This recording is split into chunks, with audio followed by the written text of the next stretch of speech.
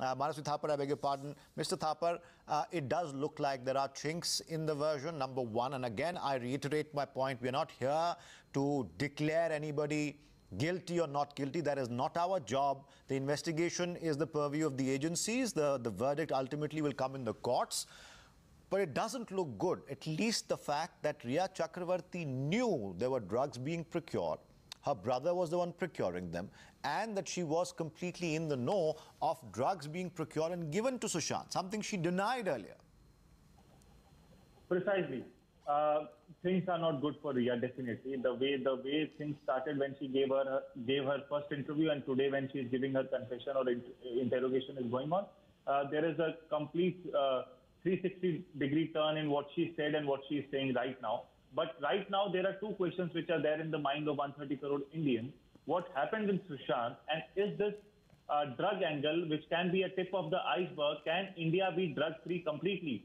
This is where the political leadership, this is where the motivation to make India drug-free should come out.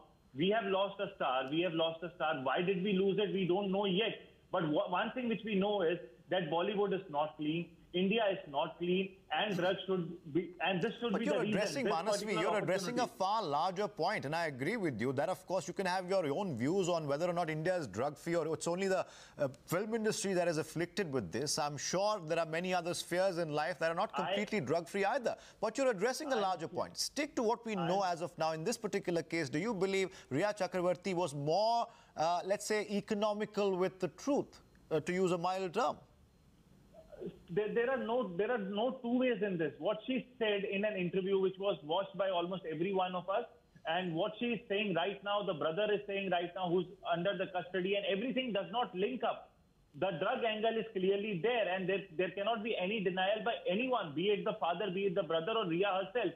The drug angle is there. You cannot hide it now. The NCB have openly investigated it, and we know the truth. The drug angle is there, but the question what remains is, drug and death, are they related, or these angles are independent in nature? That is what we need to know. Would that change the nature of the investigation? You raise a valid point here, because we don't want to go